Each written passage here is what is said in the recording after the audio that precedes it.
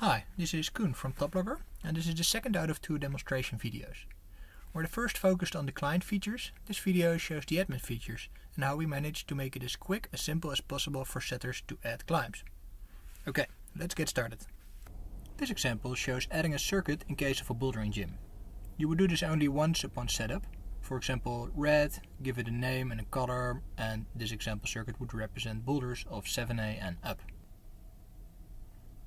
Next, really the only thing you have to do to add a boulder is to tap the plus button and set the position on the map. It automatically gets the name of the wall as a fallback name, so that it looks good in list view as well.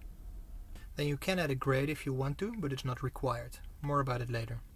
You can add grade stability, remarks like sit start or without a red, and add date set and date removed. Now TopLogger remembers all those properties, so if you add another climb, they are all copied, so then you really only have to tap the position to add a new climb. Now after some time you can check out the feedback on the grade from the clients and the setters. Here, for example, the setters think it's a 6C, whereas the clients say it's a little harder, a 6C+. So you can either tweak the grade or turn on auto grading, and then the system does that automatically for you. You just add a question mark and the grade will evolve over time through the input of the climbers. So now to add a new climb, it's really just only the position that you have to set. Alright, then there's the table view, which gives a good overview of what you have in the gym. You can sort, see statistics, do bulk operations and route management like assigning setters or mark to renewal. It's basically like an Excel sheet for the routes in your gym. Then there's the statistics interface, where you can extract valuable data like popularity of those expensive holds and walls. Here you can also compare the desired and actual grade distribution of climbs on all or certain groups of walls. Now you can see, for example, you need more climbs in the range of 6C here. The last feature we show here is the competition interface. It should be really easy to set up a comp just for a night or for a couple of months.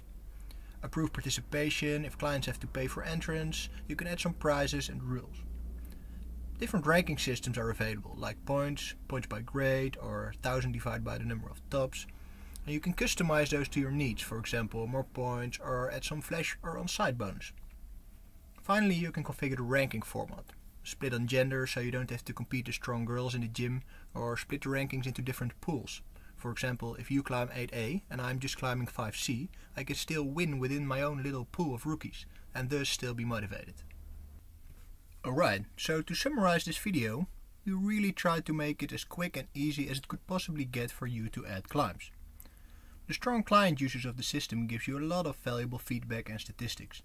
And finally, of course, TopLogger leads to climbalism, which should be your main goal in order to get those extra yearly subscriptions. Thanks for watching, and if you're positive about TopLogger and would like to try it out in your gym, TopLogger is free below 35 users, so you can really just try and see if and how it works for you, your route setters and some locals. Go check it out on our website.